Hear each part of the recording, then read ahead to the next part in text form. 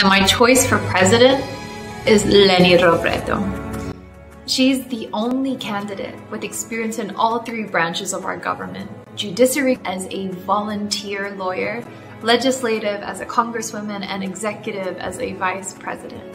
You know, the pandemic was such a huge indicator of the capabilities of those in leadership, and I believe that one of the most competent responses during the global pandemic was that under the stewardship of her office of the vice president. You know, one which has actually reflected the highest audit rating from the Commission on Audit 3 consecutive years in a row. So there's transparency there, and I really appreciate that.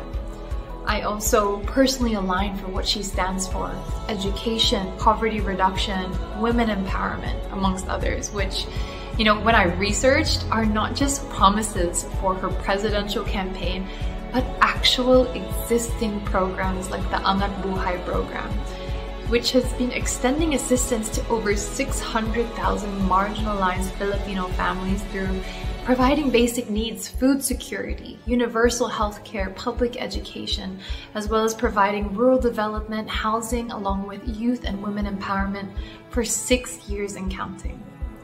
I appreciate how respectful she is to others and how she's willing to listen.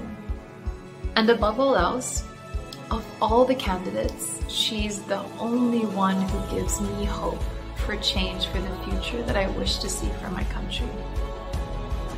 That's where I stand.